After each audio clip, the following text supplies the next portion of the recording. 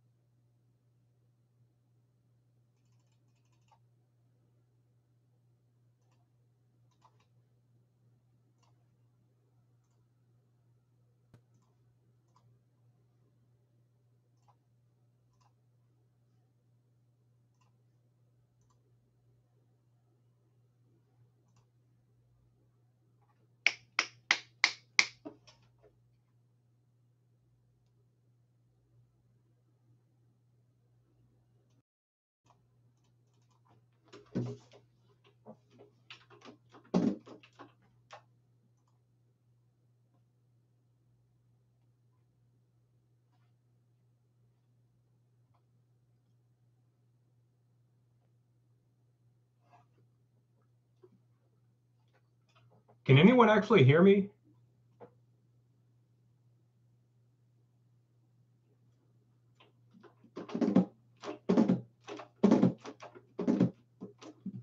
Okay. I'm not seeing any indication of that. Sorry, this is the very first time I've used YouTube Live, so this is new for me in many ways. Okay. This, if you're not aware, is a contrabass Sarrusophone. It is in the key of E flat, or it's built in the key of E flat, and it's fingered much like a saxophone. So it's in some ways a contrabass saxophone. The big difference is that it's primarily played with a double reed rather than a single reed. Although you could actually use a modified alto sax mouthpiece on it. But I'm not a sax player. I mean, I have played sax, but that's not what I do for a living. So I like the double reed.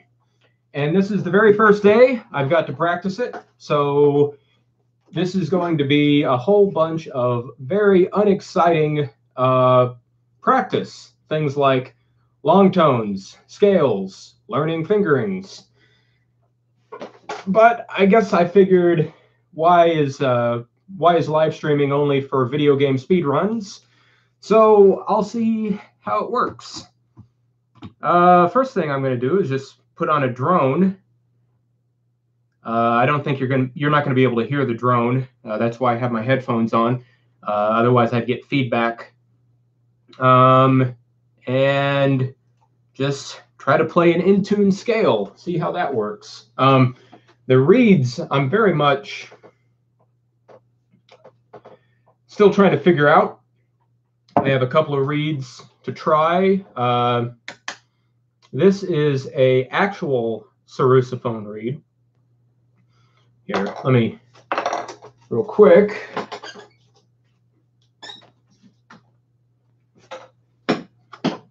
So a Sarrusophone reed compared to a bassoon reed and a contrabassoon reed. Now you can see it's much longer, but it's not actually that much wider than a contrabassoon reed. Although my favorite reed I've tried so far, this is a contraforte reed. It works quite well, fits perfectly, and it responds very nicely, but that's probably just because I'm used to it. Or, sorry, I'm not used to playing contraforte, but it's more similar to a contrabassoon reed, which I'm very used to playing. Anyway, let's see what happens.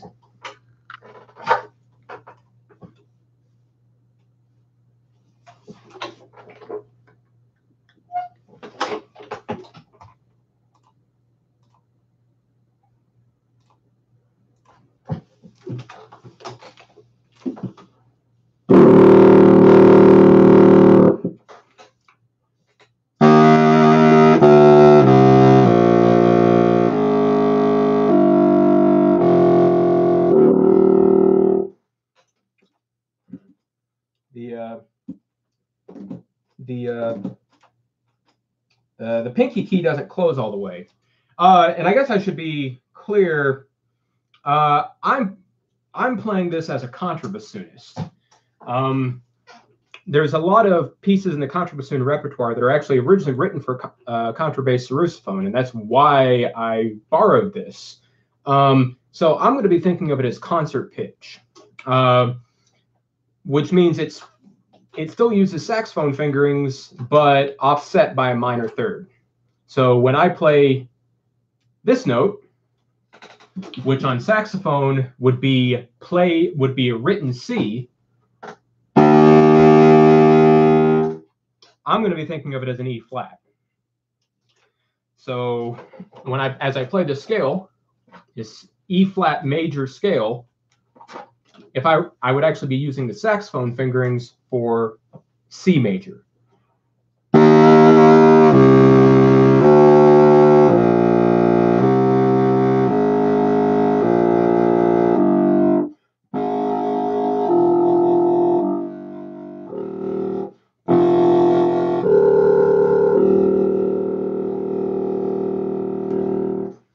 And that low E flat's a little bit flat.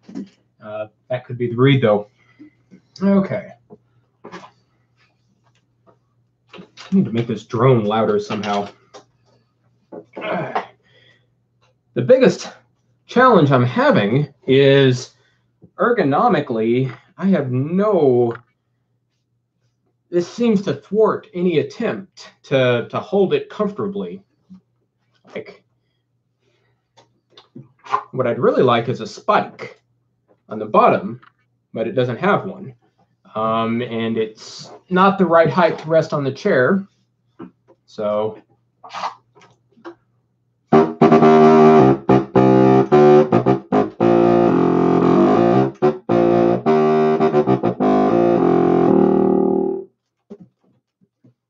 now the low register fingerings are a little bit different than saxophone. Part of that's just because of how the keywork's old, or more primitive. So here we have what on saxophone would be a G sharp key, but which I'm going to be thinking of as the B natural key.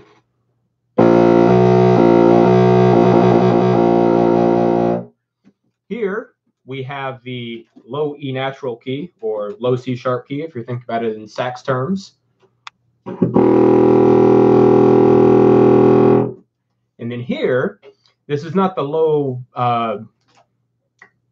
B key for saxophone. This isn't the low B flat key like you might think it would be coming from saxophone, but this is the low B natural key, or concert D.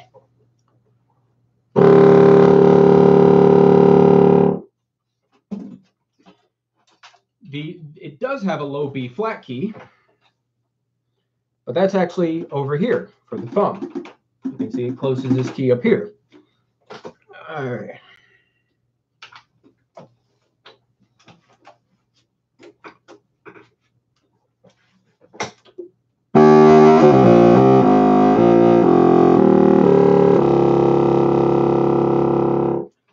And that's as low as it plays. So it can't play the lowest three notes that the contra can. It only goes down to low concert D flat.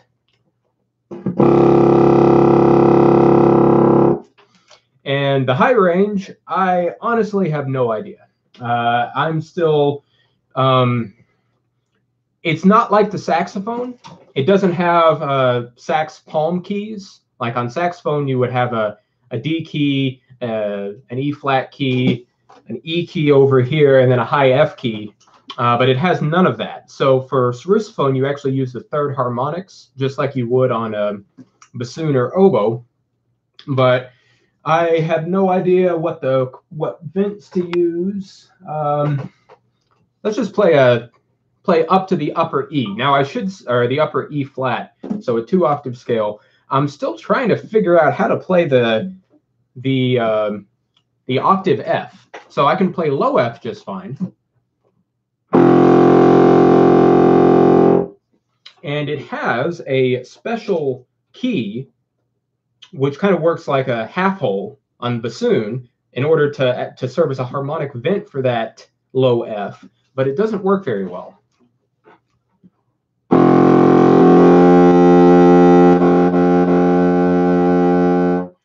kind of like if you play bassoon and you don't use enough half hole, and you can feel it where it's right on the edge of those two different harmonics, that sound.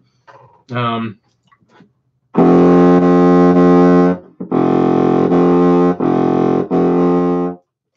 the register above that works okay, and it has two octave keys, a lot like contrabassoon.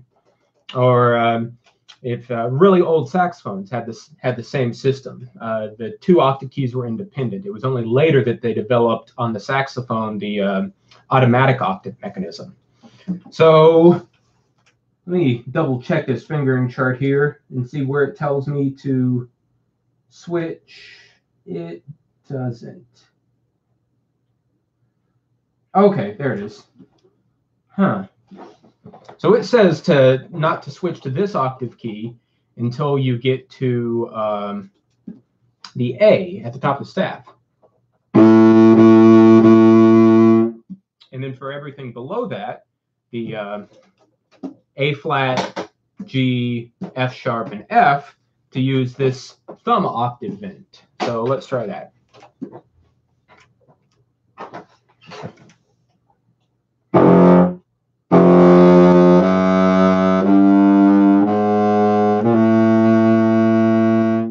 Okay. Ew. Hold on. Let me get my tuner out.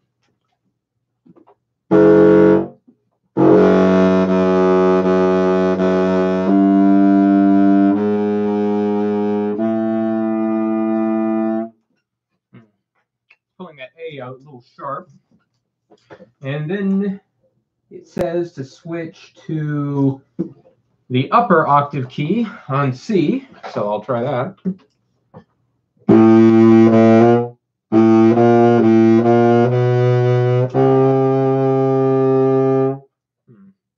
Still pulling sharp.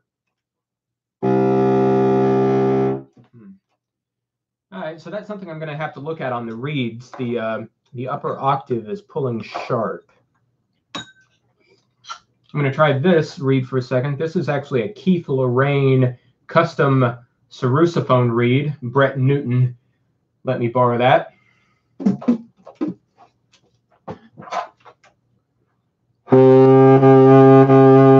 Yeah, upper octave is still sharp.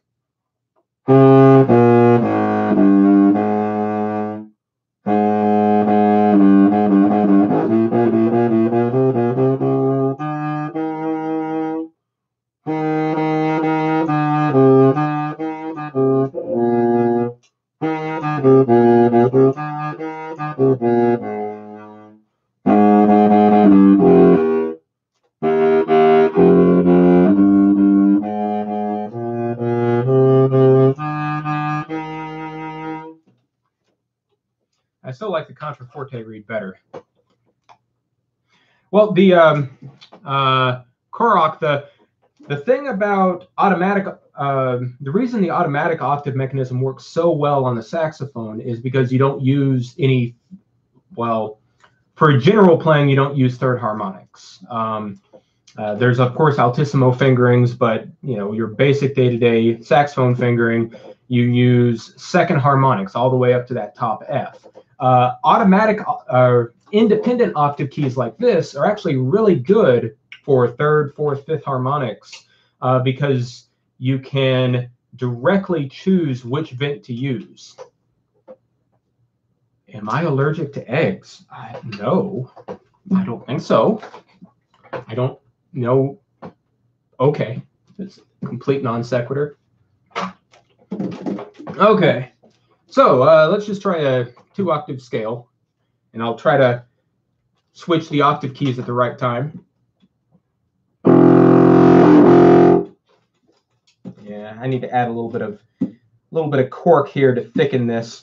If you can see, when I press this key, it doesn't quite close all the way, so it's leaking a little bit on that low, the low E flat.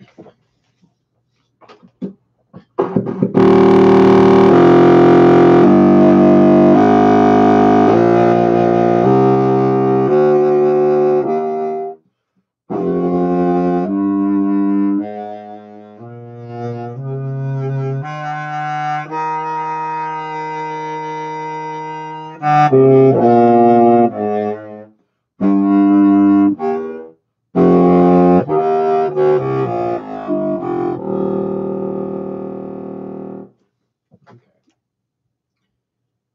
so that's going to be my first goal with reeds. I have a couple of blanks drawing right now, but my goal with reeds is to try to bring those registers closer together. So right now, the low register is flat compared to the top register.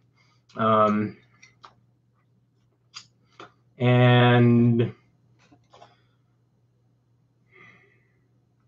let me try the actual Sarrusophone reed. I don't like this reed that much. It's very thin, so it kind of feels like playing a too small reed. But maybe the registers are more in tune with one another. So I'm going to try the octave B, or the 2 B flats. Yeah, that's the same. Just a little bit wide. But luckily, on double reeds, you have a lot of flexibility to adjust that. You know, 20 cents on a double reed is something you can adjust for. 20 cents on a single reed is a lot more difficult. Okay. So let's see what fingerings they list for high F. Okay.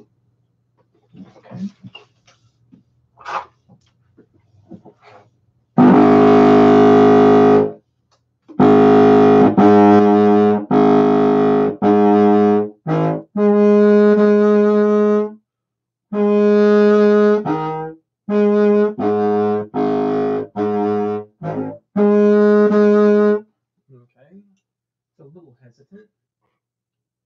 What are the other options? That? Okay.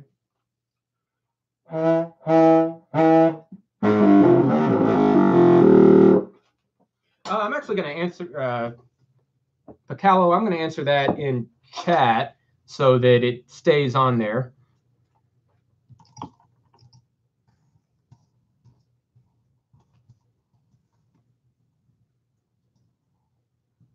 I borrowed it or rented it from a colleague who works, teaches at a university in Texas. So yesterday I drove to Lubbock to pick it up.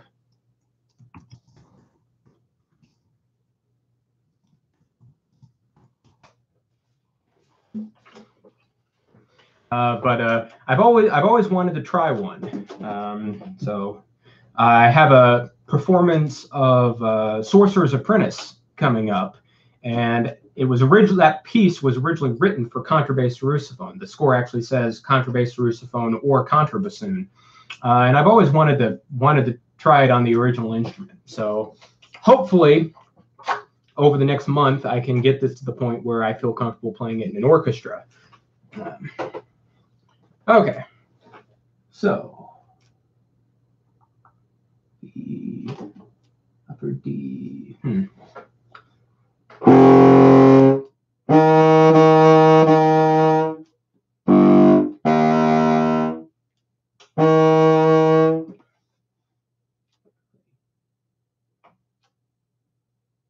Oh, okay. I see what I was doing wrong. Got it.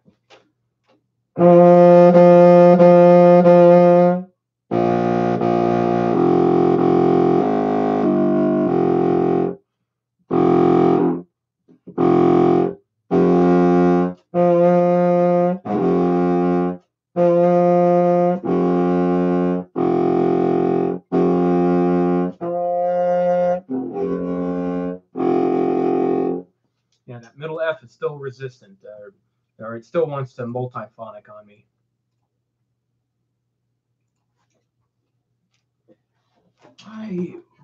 There we go. Much better.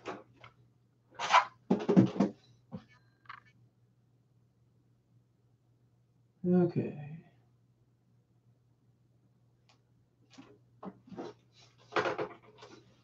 Man. I mean, they had pictures of people. This was supposedly designed to be able to march with it, but I can barely sit with it comfortably. Ugh.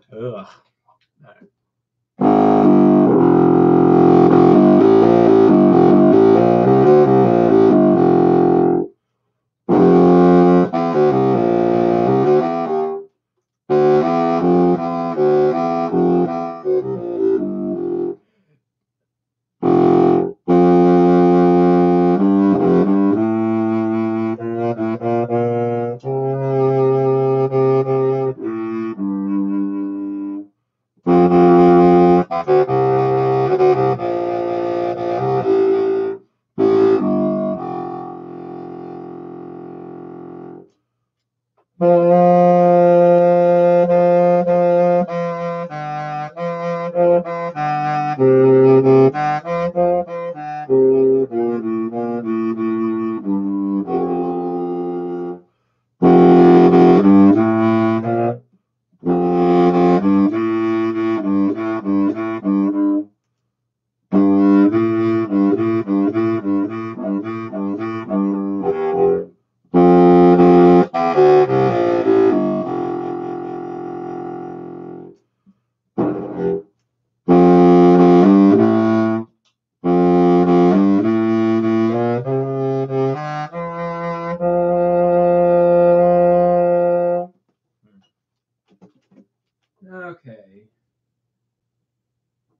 Well, this lists an alternate fingering for the high E natural. Let me see if that works better.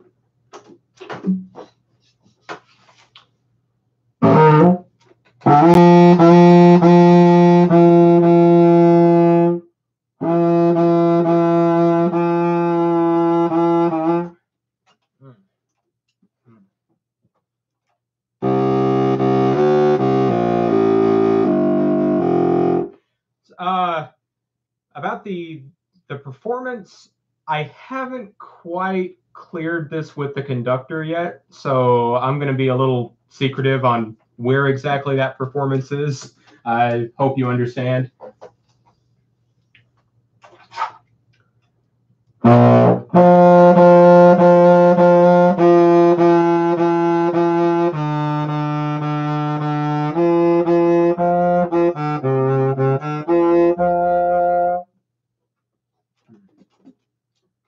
Okay. Yeah, that alternate C sharp or E natural wasn't working for me.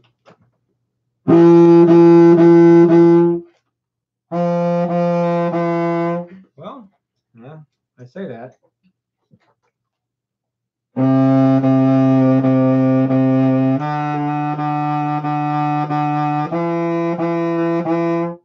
Yeah, everything's so sharp up there.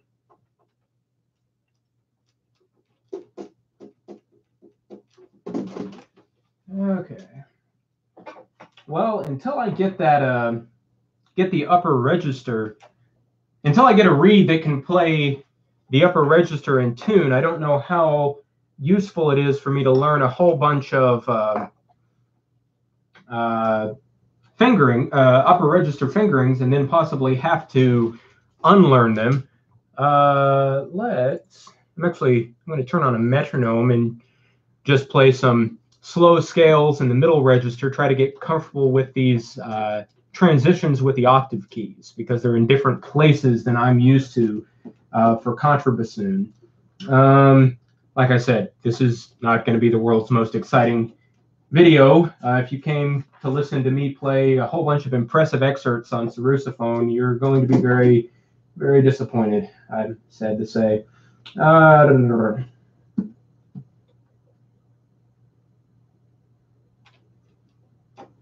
Okay. Okay.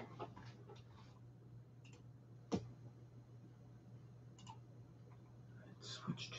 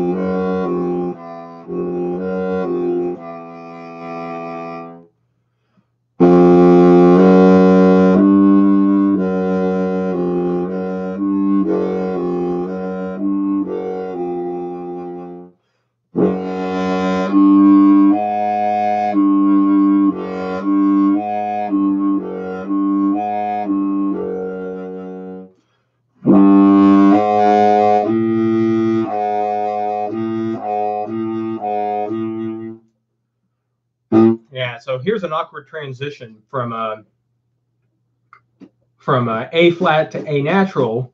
You're transitioning from the thumb octave key to the lower octave key here. And that transition is something new.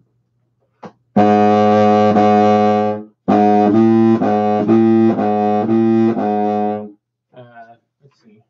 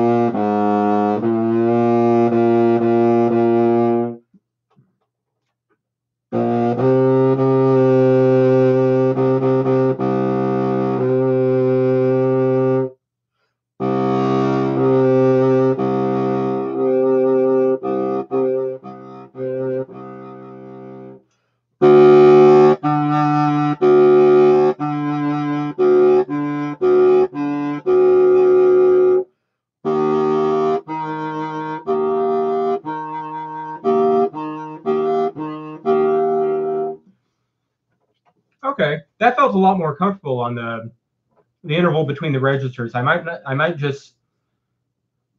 be doing something I'm used to having to do on contrabassoon, but don't have to do on Sarrusophone. So maybe I was overcomplicating that. And you know, anytime you're picking up a new instrument that has different intonation tendencies, it's a very easy habit to do things that were natural on one instrument on the other. So I remember when I first got this contrabassoon, I was having the worst time with low F. Low F was really sharp, or sorry, really flat. And it took me a while to realize I was doing too much. I had been playing on a different instrument that had a really sharp low F so long that I was compensating for that. And on this instrument, I didn't have to do that anymore. Okay, so I'm going to switch my drone to an F, which means if you're thinking about this in saxophone terms, it would be a D.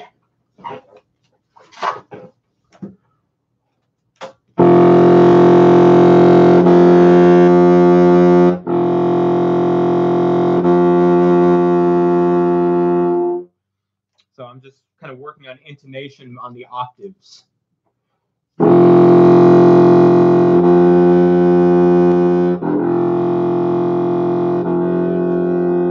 Yeah, that F, if I firm up enough to where it feels like it's comfortable, like it's not going to drop down the octave, it goes sharp.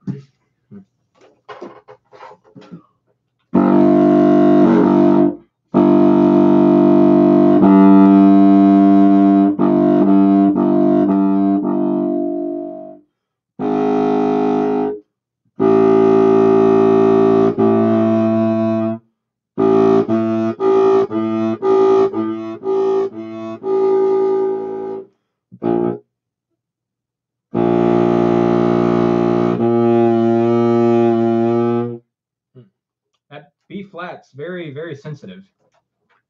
The upper B flat.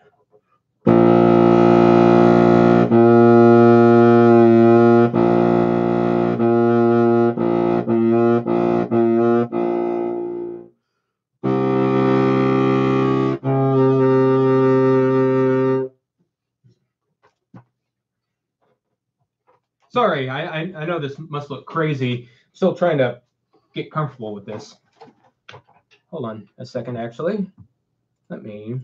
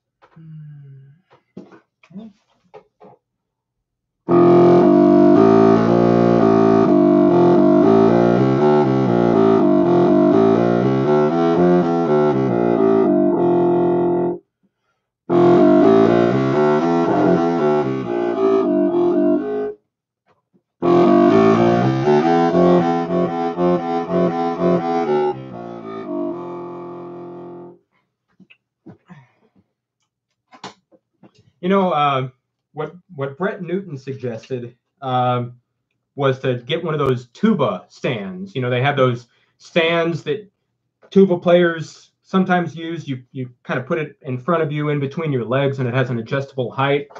I really think that's going to be a good idea.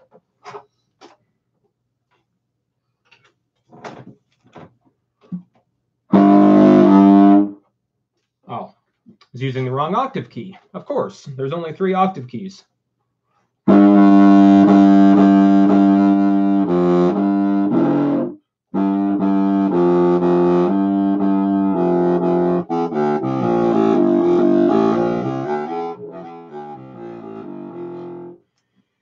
Yeah, Jan Goro, I'm really looking forward to, once I get better at this, kind of recording some passages on Sarrusophone and then contrabassoon to kind of really see what they work like in combination or in alteration.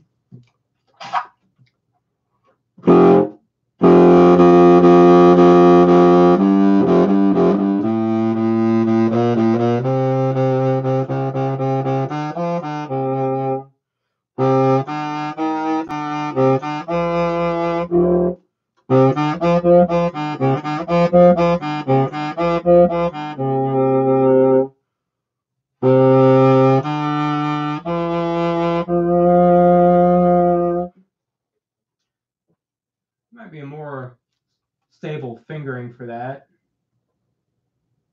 All right, let's try that.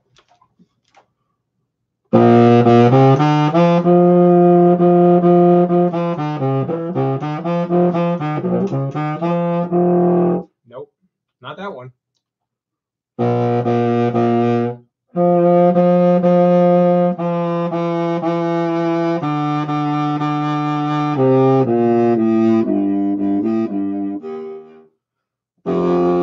Okay, so that's what happens when you try to half hole on a Sarrusophone. I tried to play the 1 2 3 1 2 3 fingering up the octave by just lifting up this first finger, which is how you would do it on contrabassoon. Definitely doesn't work on Sarrusophone. I mean, I knew it wouldn't work, but just it was an accident. But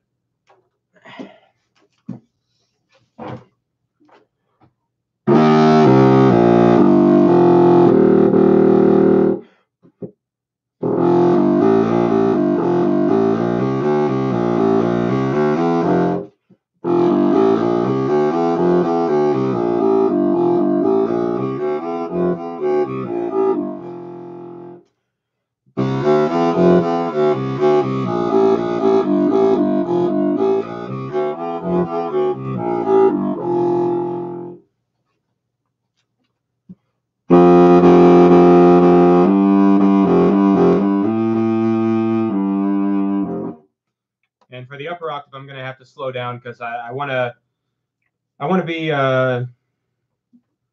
be careful about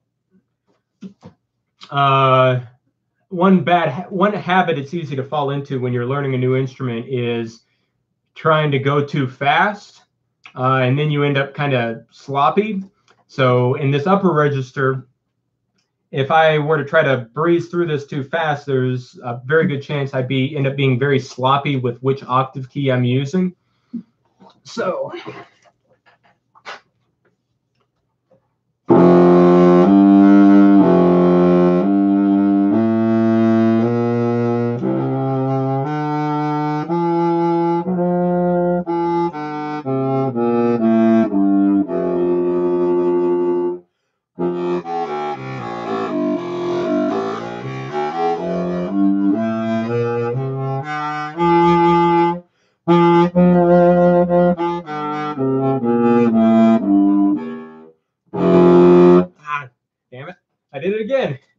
use the half hole. Yeah. Brett Newton, who just posted in chat, when I was on my way back from picking this up, I dropped by his place and we got to play a little bit of Sarrusophone. He showed me a few tips and tricks because, unlike me, he actually has played Sarrusophone seriously in the past. Okay.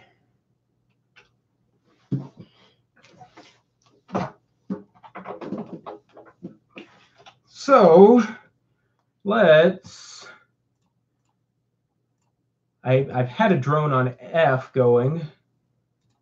Let's switch to F sharp and try to get a little more comfortable with some of the chromatic fingerings.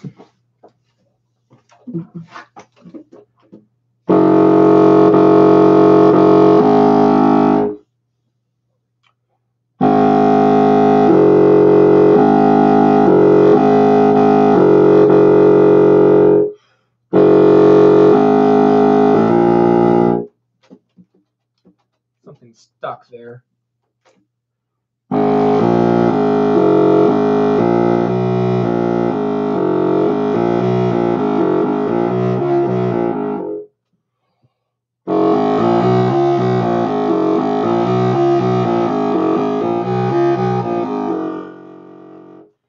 I'm going to angle my webcam down a little bit. It's probably more interesting for you all to see some more fingerings than the bell.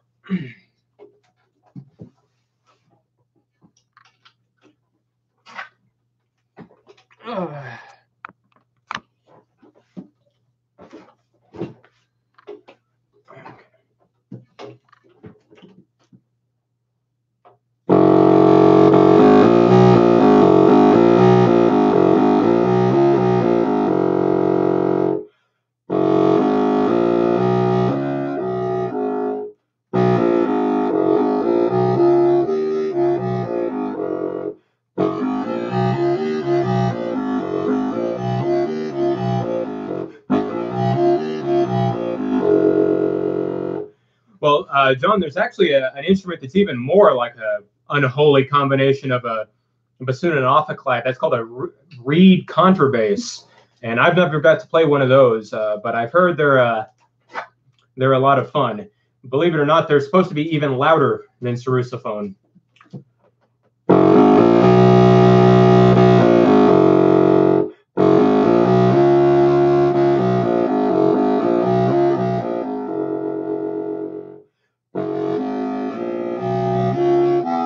Oops.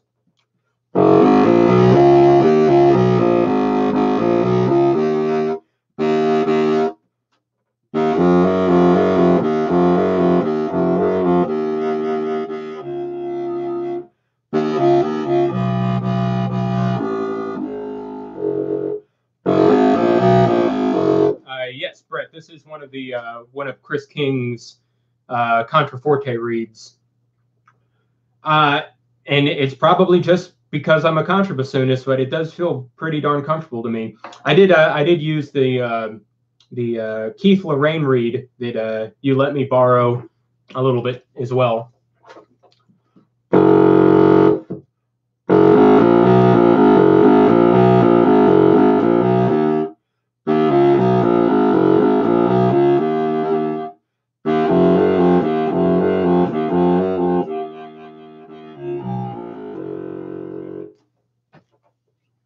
Oh, man.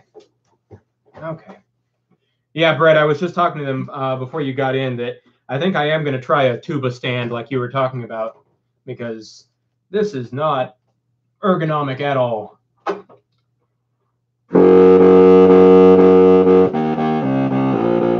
Yeah, me too. Now, Brett, when you did this, did you have any on your Sarrusophone? How was the intonation between the octaves? Because especially like on the left-hand notes, the octaves are pretty wide for me. I mean, I can bring it down, but do you ever run into that?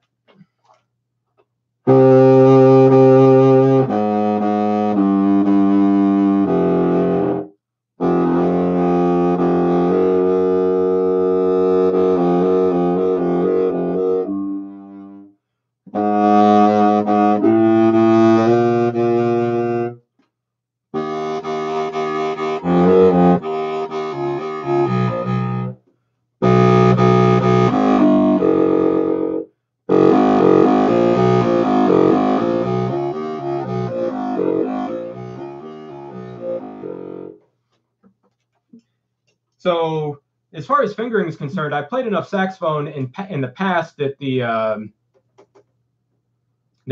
fingerings feel pretty comfortable. It's just rethinking of them in concert pitch, because all of the music I'm going to be playing is going to be in concert pitch. So, you know, like when I play this note, I'm still kind of thinking about it as B flat, but of course when I'm reading the music, it's going to be C sharp. So trying to rethink of this as a C sharp key instead of a B flat key is going to be a challenge. I guess I could rewrite all my music in Finale, but I don't want to do that. I think it'll be worth it in the long run to get used to reading concert pitch.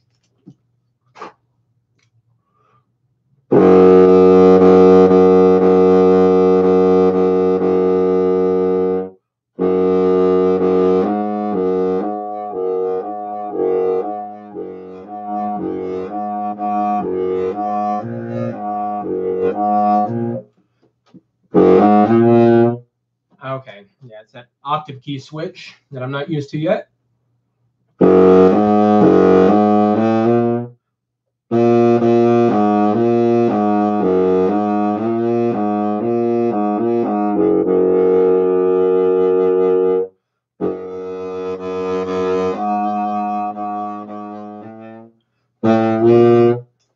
Okay, which of those keys is sticking?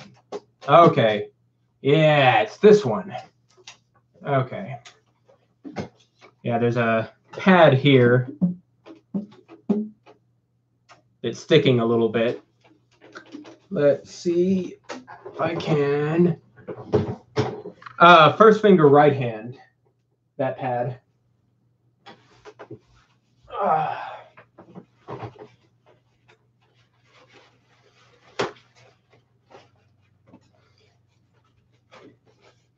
Yeah, the transposition trick that you're talking that Brett's talking about is probably what I'm going to be doing kind of subconsciously. But I am going to do my best to try to think about it in concert pitch. Just once again, I'm going to be playing bassoon parts, not saxophone parts. So I think that'll personally be easier for me in the long term.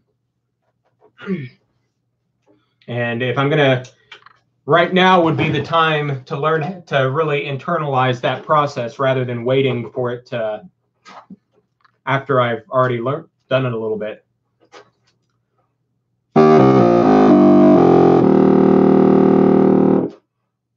Well, they're not entirely dissimilar. The two-backs, like the Sarrusophone, is a metal-bodied instrument with saxophone fingerings, but with a narrower bore. So, like the Sarrusophone has a much narrower taper than a contrabass saxophone would, and the Sarrusophone is kind of halfway between the bassoon and saxophone families, at least overall, whereas the two-backs is entirely a saxophone.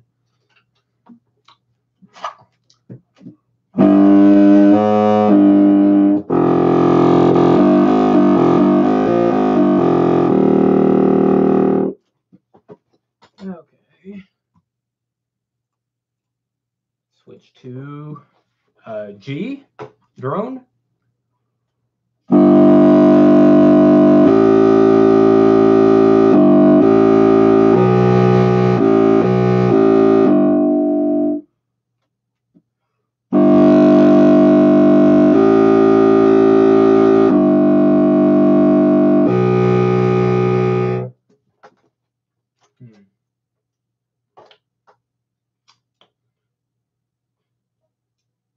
Yeah, the contraforte reed is just a tiny bit, or that particular one's just a tiny bit sharp.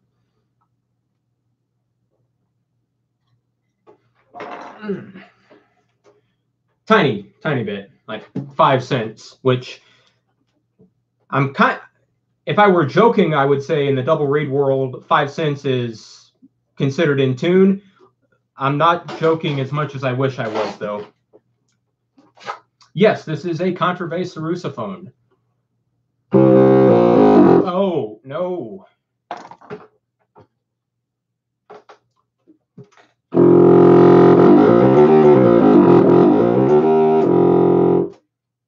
Yeah, I still like this reed.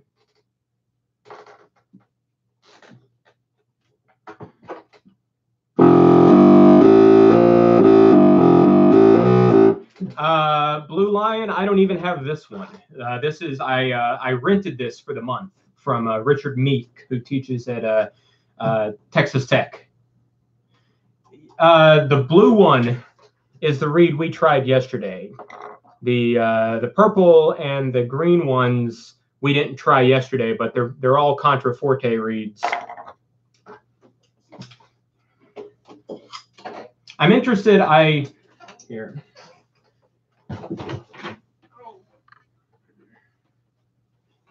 I have a couple of blanks that are drying right now. I haven't shaped any Sarrusophone cane yet, but I did buy some contraforte cane, and I kept one of them as a contrabassoon.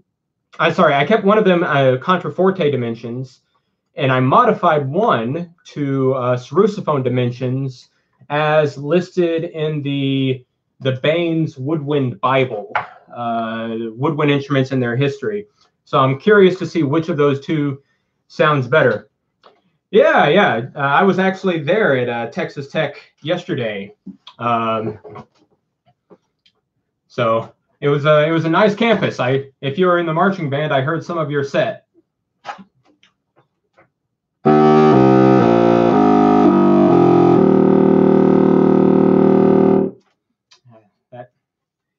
I gotta fix that key.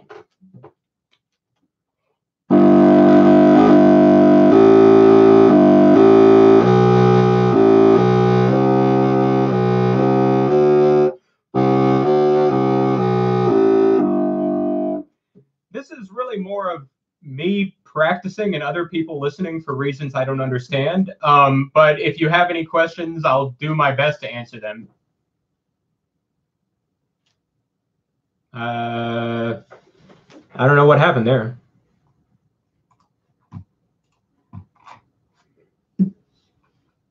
No, he definitely didn't follow the Baines measurements. The Baines measurements are gigantic.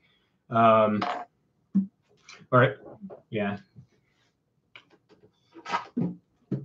But it still works.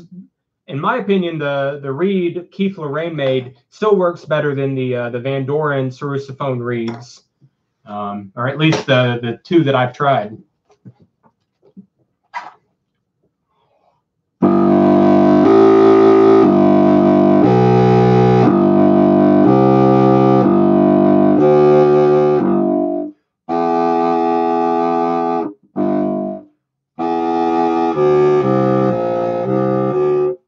Yeah, see, I think they need a little bit extra length in order to be in tune, because it's yeah.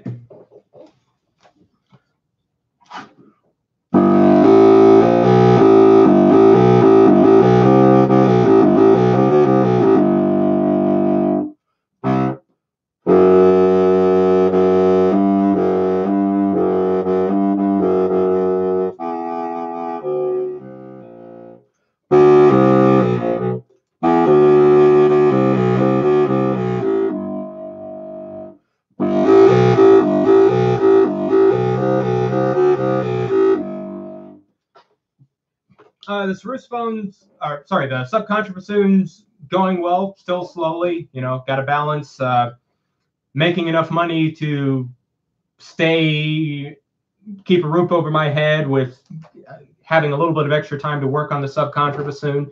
But it's definitely something I'm working at least a little bit on every day. As far as Jacob asked, what clef does it read?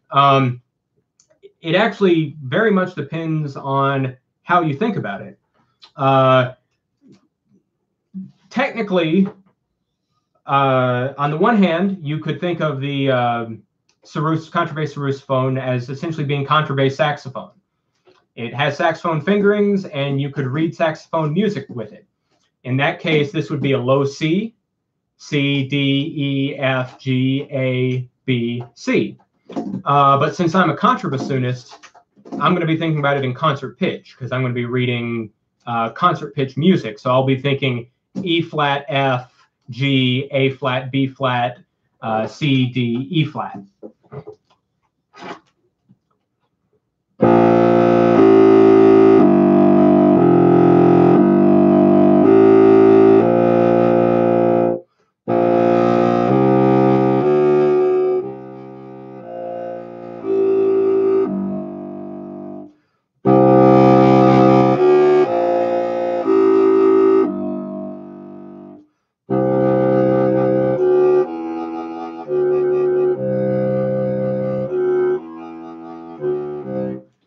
Yeah, that E natural. Brett, did you use any resonance fingerings for that open C sharp or open E natural?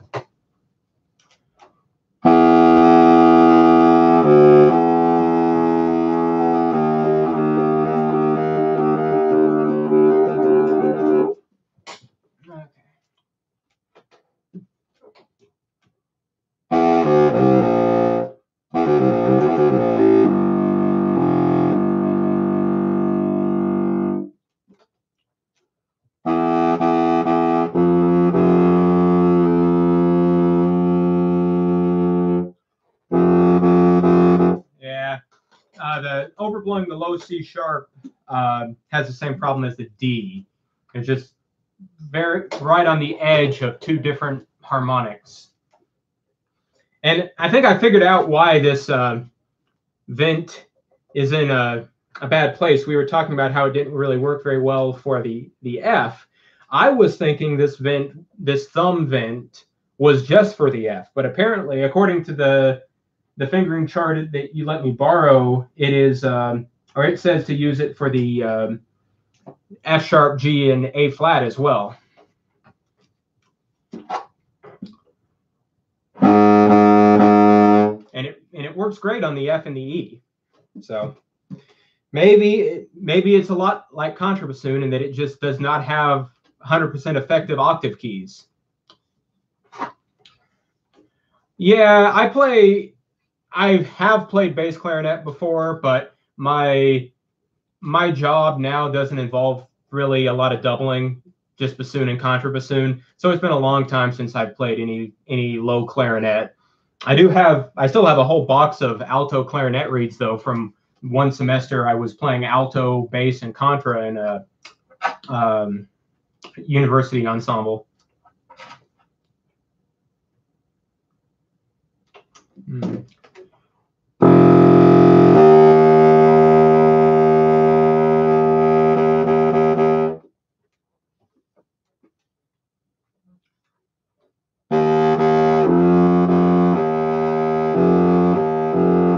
Yeah, I think like saxophone, what Brett was suggesting was to try the low C sharp and then lift up the first finger. But I think the tone holes are too large. On like a bassoon or an oboe family instrument, the tone holes are small enough that they can function as harmonic vents. But saxophone and apparently Sarrusophone, that doesn't work quite as easily. I love the octo contrabass clarinet. I would love to play one if more than one actually existed.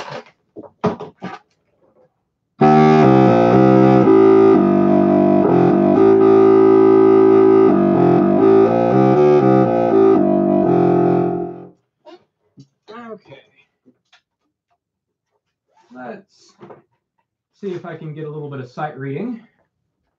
I'm going to open up my... I played a Lupophone at IDRS. It is a blast to play. I love that thing. I haven't played a lot of bass oboe. There's like a 30-second YouTube video of me playing bass oboe, and that's almost the entirety of bass oboe playing I've done. But I did I did enjoy the Lupophone. That the low F on Lupophone is something we should all experience playing. Okay, where's some good old Weissenborn. Yeah, that's a shame. They should at least commission a like, I understand that those particular instruments are historic, but they should at least commission a someone to duplicate them, because they really do need to be played. I mean, I have my own reasons. Like, I don't think the clarinet family is the best family for 32-foot range instruments, because the overtone series isn't complete. Well, as a bassoonist, I don't feel that they're complete. A clarinet player might argue that I have too many overtones, but when you're missing the octave harmonics, it can make it really hard to kind of lock your ears into those really low pitches, which is one of the reasons why I'm hopeful that the subcontrabassoon will be a better overall subcontrabass instrument than the octo contra clarinets were.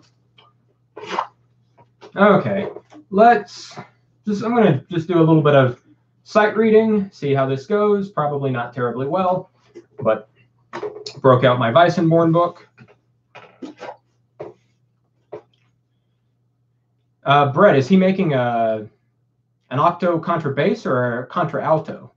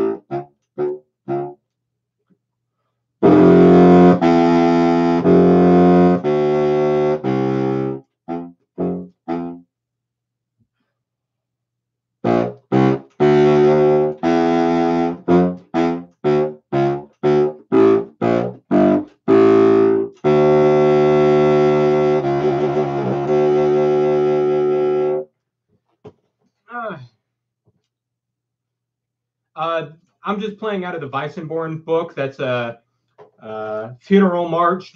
It's actually written as a duet. I'm just looking for things that are easily sight readable. Well, Micah, I absolutely encourage you to make your own octo contrabass clarinet. I agree with what Blue Lion says. There's a reason custom woodwinds are much less common than custom brass. They are a lot more difficult to make, but that's a reason. That's not a reason not to do it. That's a reason to make sure you do your homework before you do it. Okay, let's see. Okay. Oh, well, this is going to be some fun sight reading. This is going to be another march.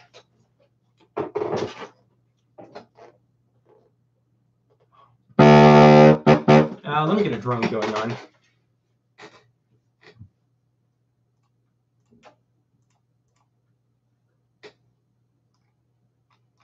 Okay, G minor. Yeah,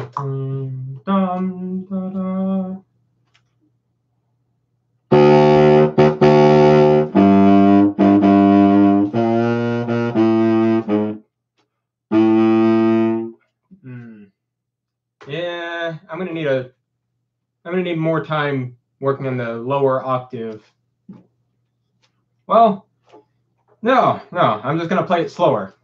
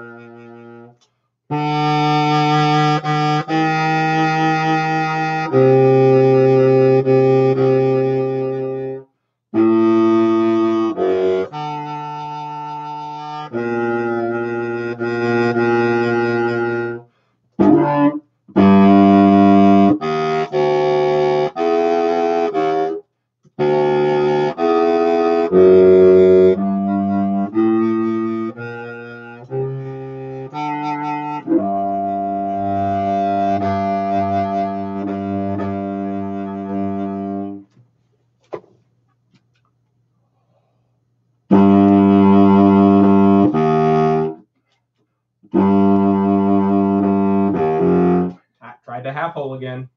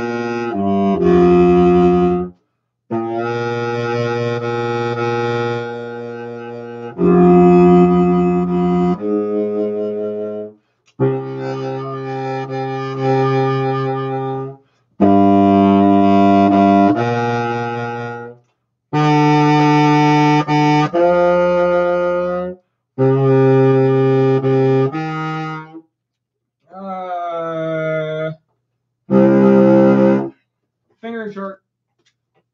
High G. Switch to that octave key.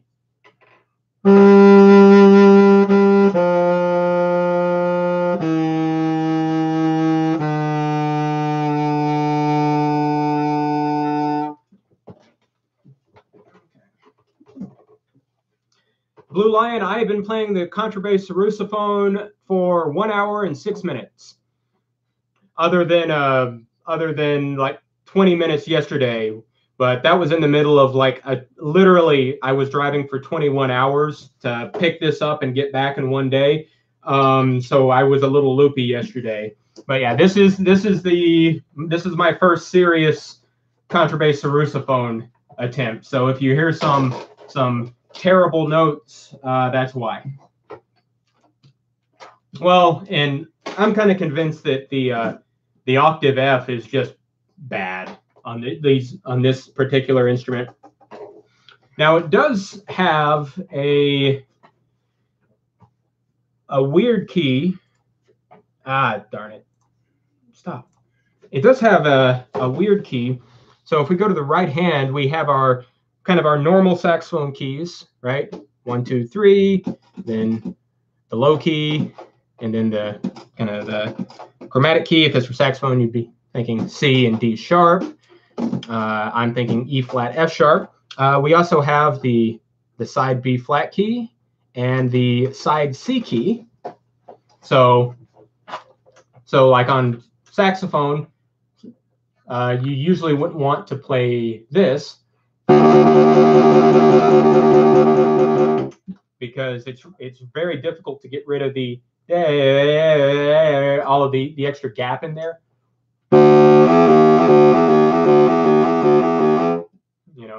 you can work really hard, but it's still going to be a little bit there. So a lot of times you would use this key.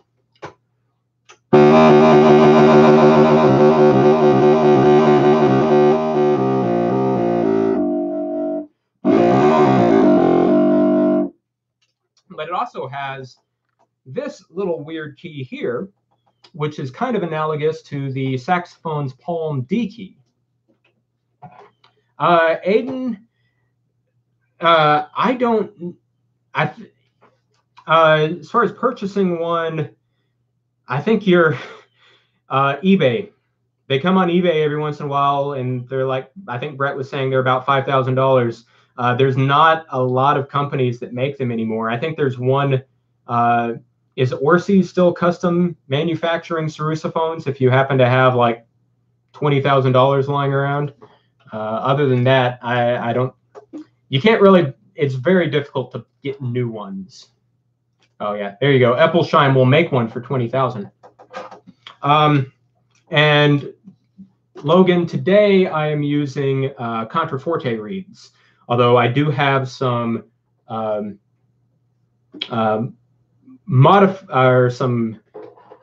contraforte cane that I've modified for Sarrusophone dimensions in the process. Oh, Orsi stopped. So, but yeah, this kind of palm D key here, only it's not for the palm, it's in this very awkward position here. So I'm guessing that's like a trill key.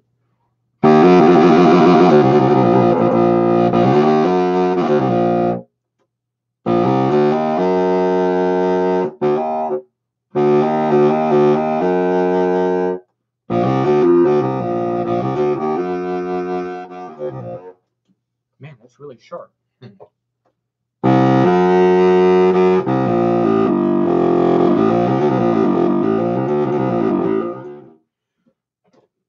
Thank you for that, Dual Man. I appreciate it.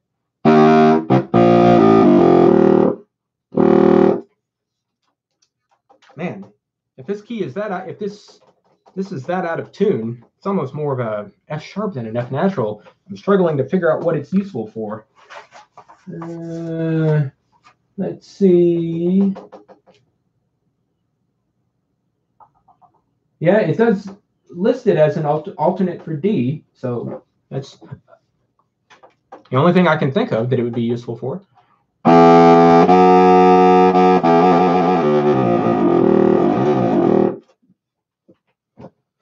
Okay.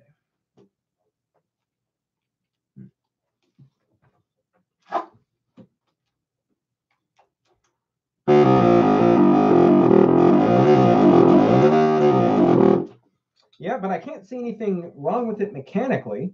Like, I mean, it's opening up the hole. So it looks like it's just the hole's in the wrong spot to do what it's supposed to do.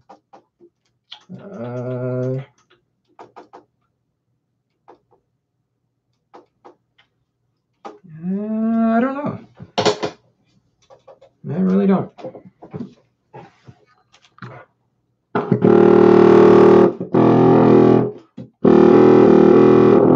Okay. This, yeah.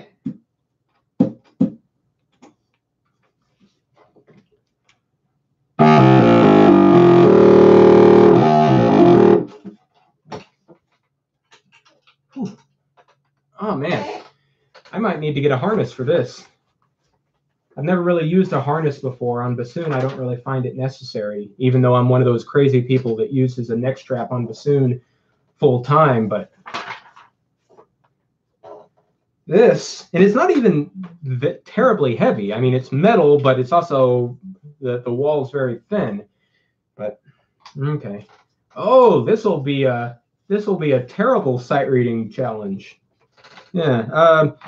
If you all play bassoon, you're probably familiar with this little ditty, the Allegro Furioso from Weissenborn. There's nothing to strap into at the bottom. There's no spike. There's no. I mean, you could make something maybe that kind of wraps around and does that, but it doesn't make it easy for you. Okay, so this is in B minor. So get a drone going.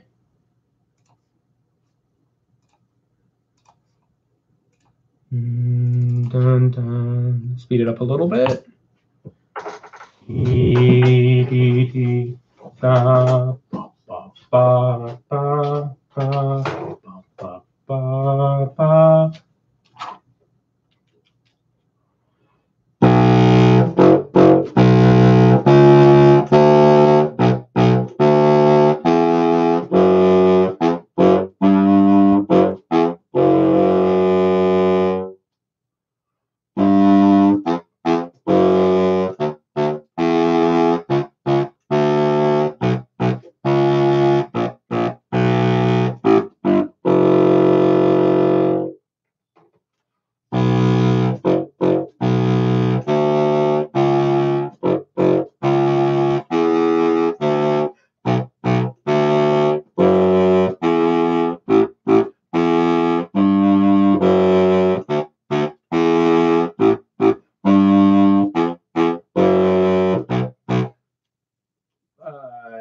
Yeah, brain fart.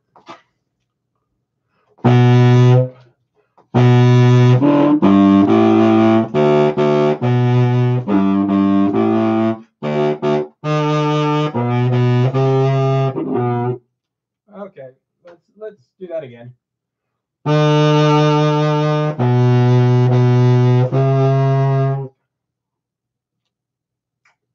There we go. C sharp.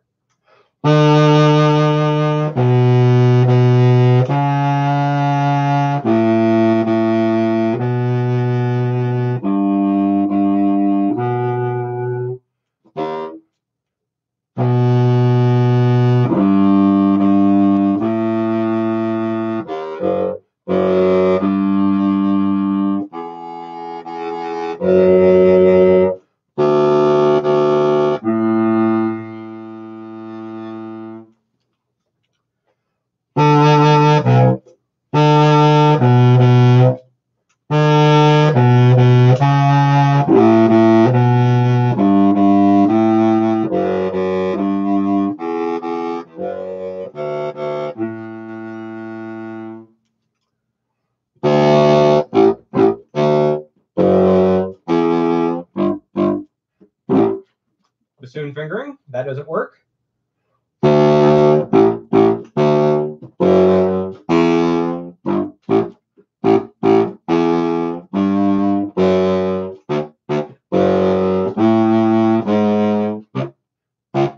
Nah, wrong octave key.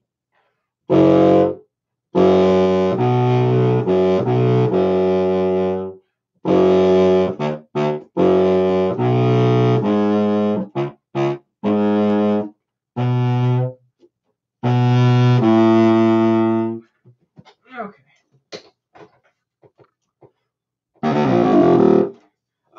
Blue Lion, I agree that I'm taking it way too slow. But like I was saying before, I want to make really certain that I'm internalizing using the octave keys in the right spot. And at least on the first few days, that's going to mean taking it very slowly. It's really difficult to relearn something like that if you take shortcuts in the very beginning, or at least for me it is.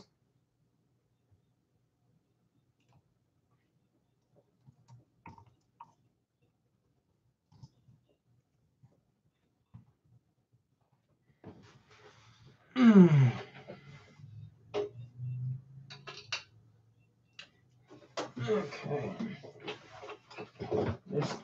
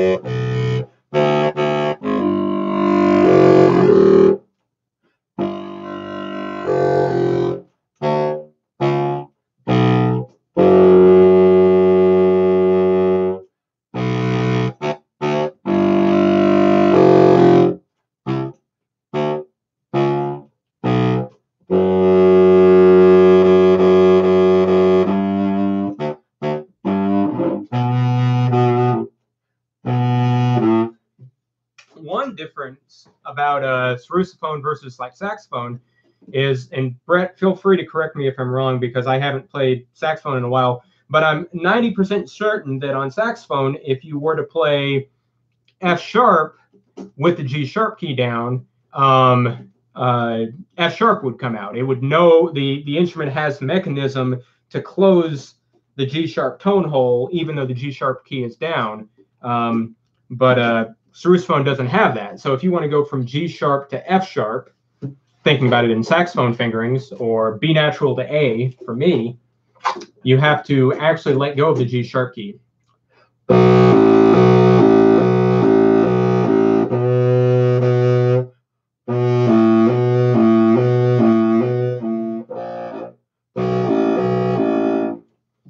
Aiden, I've only played contraforte a little bit. I play contrabassoon. I like contrabassoon more. Personally, I prefer the tone of a well-played contrabassoon to that of a well-played contraforte. But I think generally people overemphasize the differences between the two.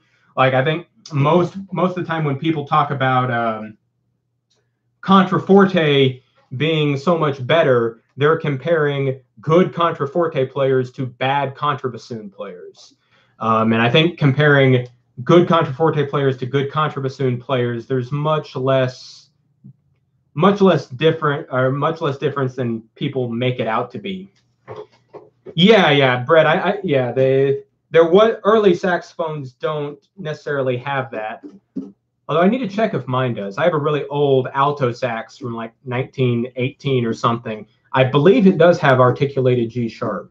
So it might have came before that, but don't hold me to that because I don't play that thing very often. Okay. Okay.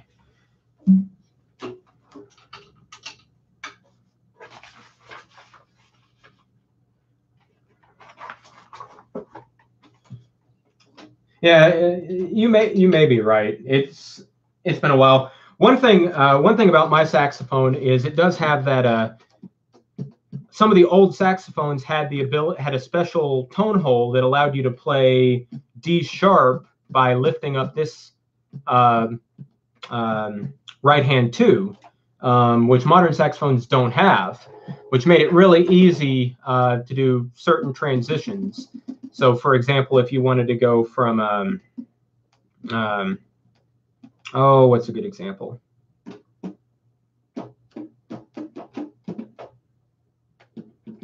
Anyway, it was just one extra fingering for D sharp, but modern saxophones don't have that, and this one definitely doesn't have that. It also doesn't have on saxophone.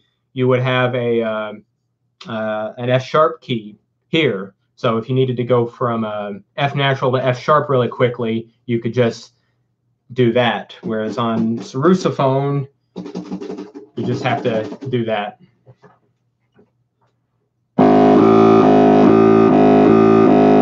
Oh yeah, there we go. C minor arpeggio, great example. That way you wouldn't have to slide the pinky.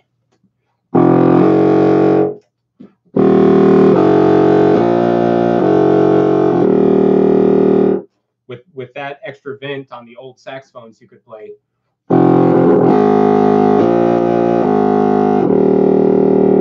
Only have it actually sound like an arpeggio instead of whatever that was. Okay. So after goofing around with it a little while, I think what I still need is to work on the transitions on the octave key, so in that second octave. Let's see, where's a good example? Something mostly scalar. Ah, there we go. The other Sarrusophones are uncommon to the point where when you say Sarrusophone, you're usually talking about the contrabass. Especially in the United States, the contrabass was the only Sarrusophone that really caught on. Actually, Brett can answer that better than I can. But long story short, contrabass is by far the most common size of Sarrusophone. Okay, I'm gonna do some more Weissenborn. This is a more scalar example, less jumping around, so hopefully I'll have less opportunity to mess up the octave keys.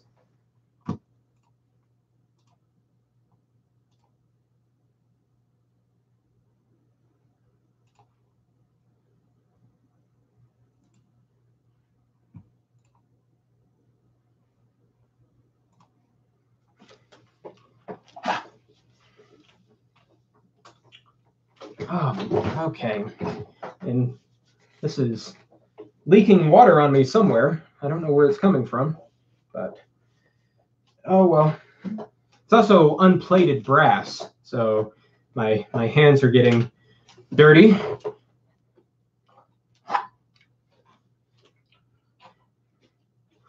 And you never and people say musicians don't get their hands dirty.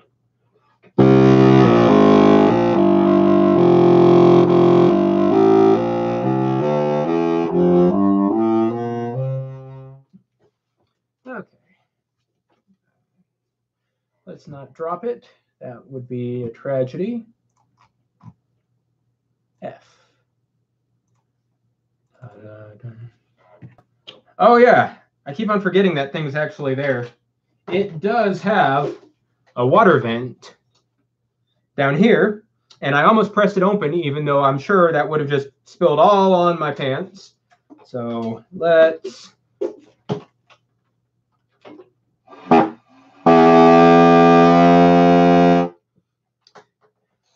Unfortunately, it's not in a position that lets you actually use it as a vent, a harmonic vent. Not that it would be useful, but actually, what does that do?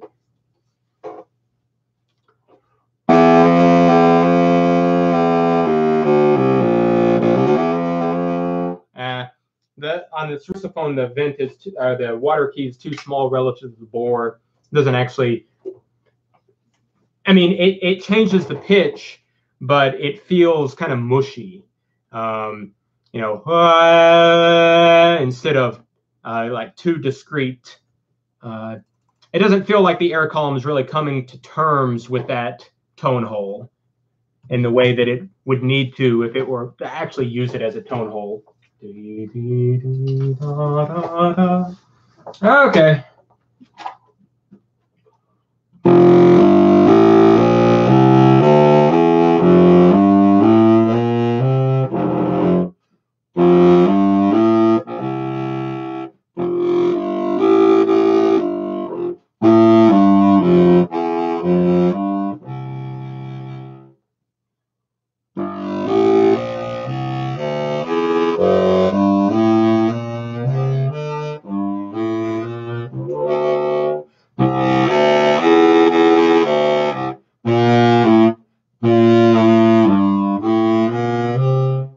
Let me do that again.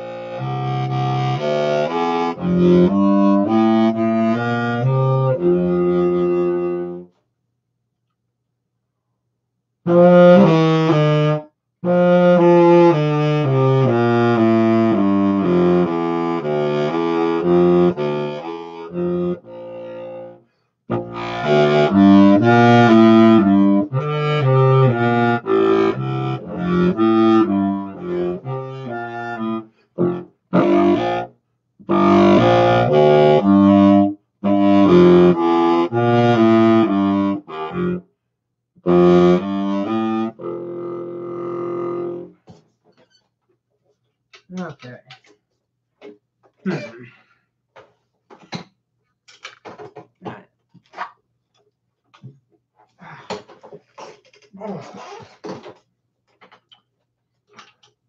Okay, where do I buy a euphonium stand?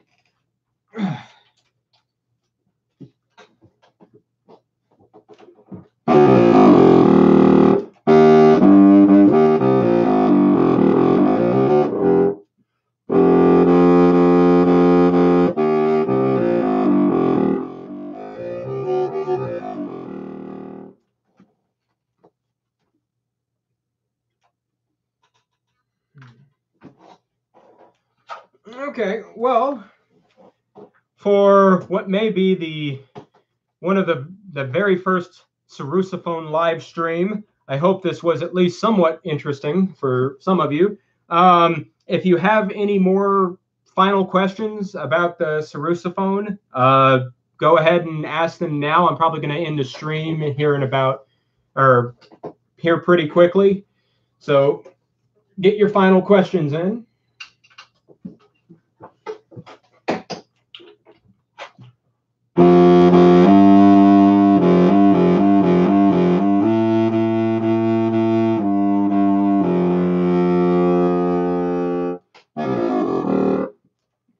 So it has, like the saxophone, it goes down to low B flat. Now it sounds a low D flat. So the lowest note on this instrument is the same as the low D flat on the contrabassoon. Now, luckily, pieces that were written for Sarrusophone a lot of times don't use those lowest few notes, but sometimes they do. I do want, of course, since it's me and I enjoy being a parody of myself, I do want to make a low C extension for the Sarrusophone.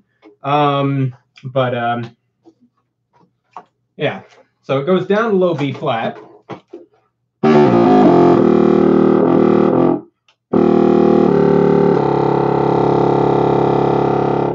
The big difference being that the low B flat key is for the thumb, kind of like a low A key on a bari sax.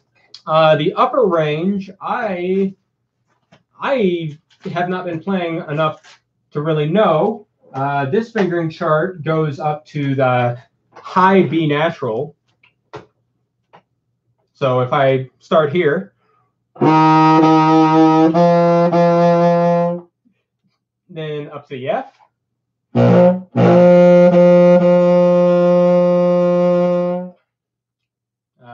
The F sharp.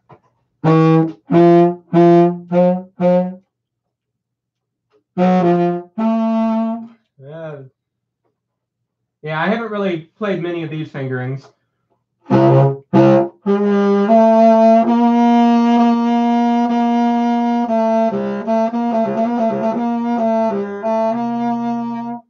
So the B flat's not too hard. Well,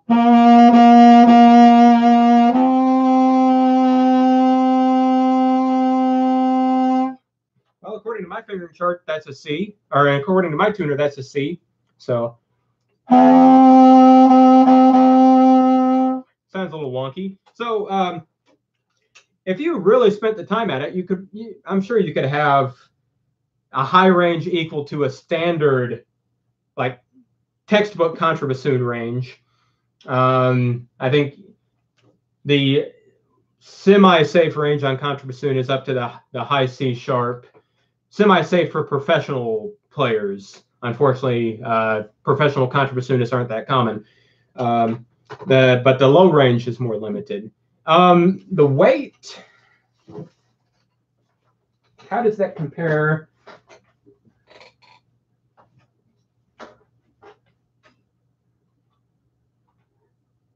I don't know. I'd have to get a scale, but the contrabassoon definitely feels heavier to me. But the contrabassoon rests on the ground. This rests on my back. So it definitely feels heavier.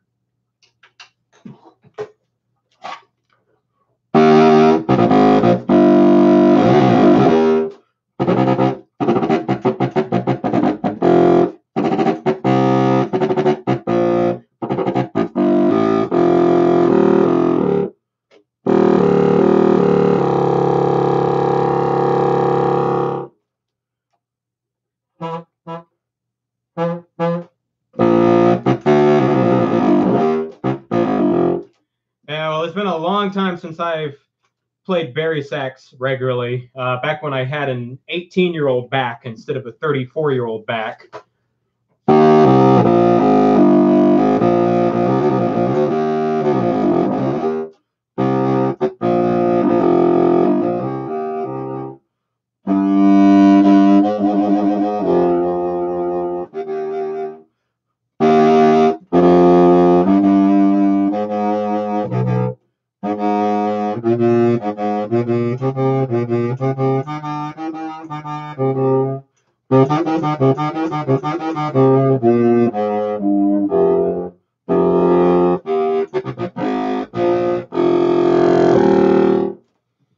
Okay, well, I hope this was, like I said, I hope this was interesting, and I will see you all later. I do promise that I have